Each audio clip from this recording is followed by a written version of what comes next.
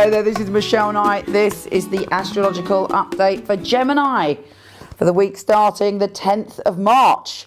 Now this is quite an intense and tricky week this week because we kicks off with a ground water trine and then your ruler is partaking in a T-square. On the one hand, you want to expand, you want adventure, but you might feel as if you're tied to responsibilities or certain things in your life are not allowing you to go after what you want. I think the key is patience. The T-square will not be around forever and freedom will come. But what can that T-square teach you? It teaches you really all about emotional communication and looking after yourself. There may have been a time in your life where you felt unable to share emotionally, and now you're feeling very enthusiastic, but there's a part of you that still has self-protection.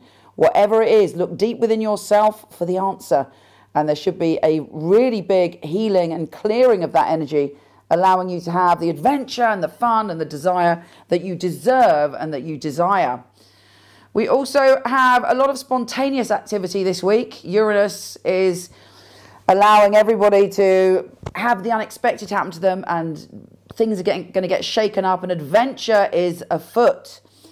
The mystic rectangle at the end of the week is opening you up to a real healing, and not only a healing within your soul about your emotions, but also about your career. You're bringing to the surface new creative ideas with meaning and with depth and with purpose. The full moon on the 16th is asking you to look at your connection to your home and your family. You should get some incredible insights and intuitions about your home and family, and there could be an aha moment.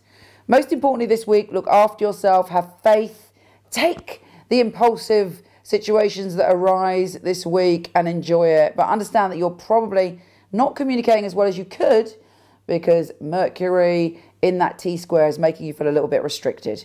Take care, I send you much love, and I'll speak to you soon.